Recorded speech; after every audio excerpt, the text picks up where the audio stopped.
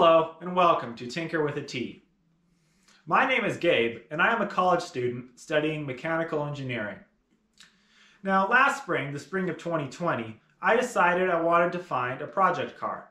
With the coronavirus restrictions starting to tighten down, I wanted something that I could work on at home to spend the time. While looking for a suitable project, I came across a 1927 Ford Model T.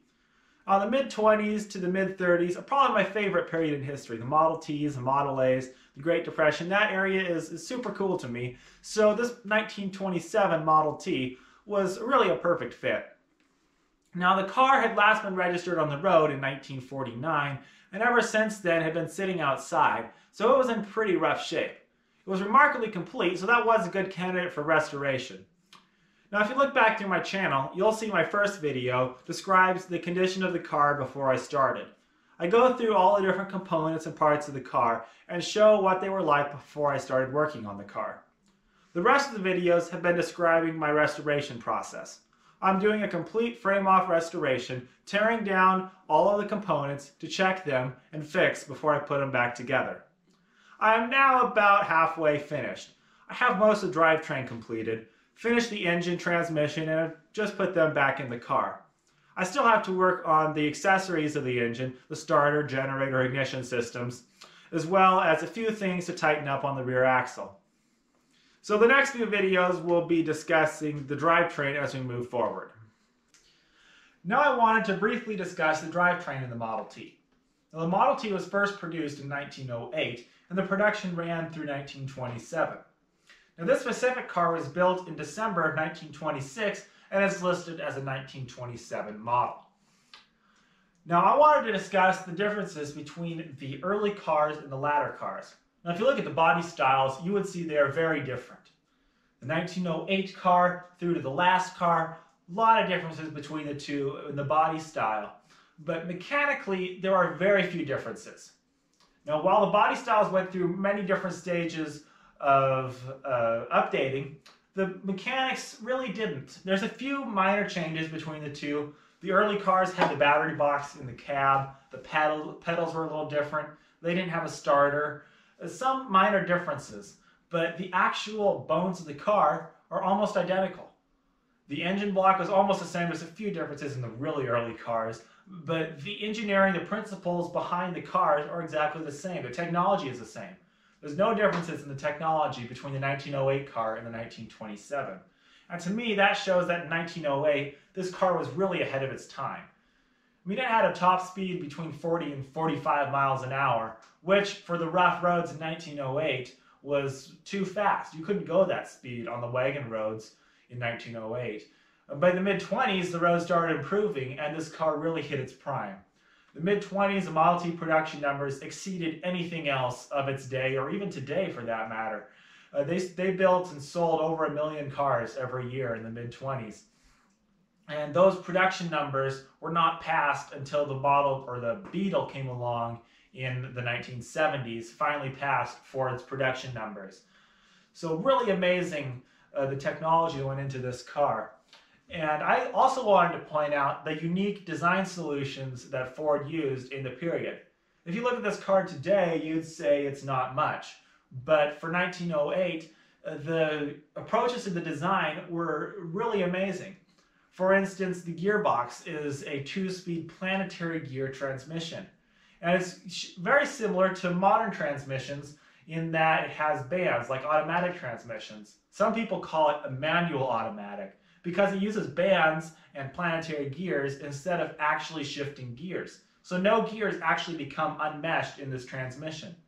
And for the period, Ford did that because the standard gearboxes where you actually shifted gears were very noisy. They didn't have synchros, they didn't have the good gear technology to make them quiet. So they were very loud, noisy, clunky gearboxes. So he went with this design because it was compact, saved weight, and was a better transmission. It cost more to manufacture, but he was able to bring those costs down. And the Model T, in the height of its production in the mid-20s, it reached a price of, I believe, $260, if I remember correctly. In today's money, that's like $3,000 or $4,000. Very, very cheap for a quality car of the period. So I just think it's really amazing getting into this car and looking at the design solutions, because a lot of these things you would not do today because we have different production methods, different production capabilities and materials. But for the day, they had to have some really innovative solutions to come up with certain things. The way the seals work, the way the felt works for the seals. They didn't have our neoprene seals that we have today. So all the oil seals had to be felt. And things like that that are vastly different from stuff you would do today, but most of it worked quite well. There's a certain few things that didn't work and they were limited in those periods, but it works really well. And so I think from an engineering standpoint, the car is really amazing, and I'm really enjoying getting into the car and learning everything about it. Because when I started, I did not know a thing about Model Ts. I just knew they were built in 1908 to 1927. That's about all I knew. So getting into it has been completely blank slate, learning about how this car works, and I really enjoyed getting to know how it works. So now I just have a few things to finish up on the mechanical side. I'm almost done with all the mechanics on the car.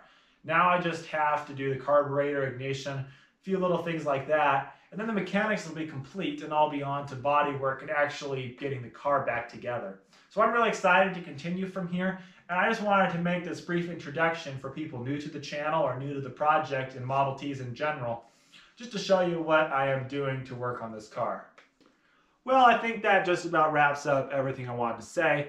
I did also want to mention that all of the music I've been putting to these videos is original mid-20s or early 30s music. I've been putting in the description what year they recorded and who performed them if you're curious, but I felt that that really adds to the style of the Roaring Twenties and the Model T to have authentic period music to accompany it. So that is the music that I've been putting to these videos. Also, at the end of the clips, I have lately been putting Laurel and Hardy or other Model T clips from the period of videos.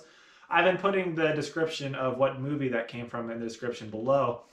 But those early videos are really funny with the Model Ts. They did a lot of funny stuff with them and blowing them up and stuff because there are so many of them around. So those videos are kind of cool. I've been putting them at the ends for your enjoyment. If you like this topic, if you like Model Ts or restoration, please hit that subscribe button and you'll know when I upload future videos. If you leave a comment, I will do my best to get back to you with any questions or concerns you might have. As always, thank you for watching. He'd have to get under, get out and get under, to fix his little machine. He was just dying to cuddle his queen, but every minute when he'd begin it, he'd have to get under, get out and get under. Then he'd get back at the wheel. A dozen times they'd start to hug and kiss, and then the darned old engine, it would miss, and then he'd have to get under, get out and get under, and fix up his automobile.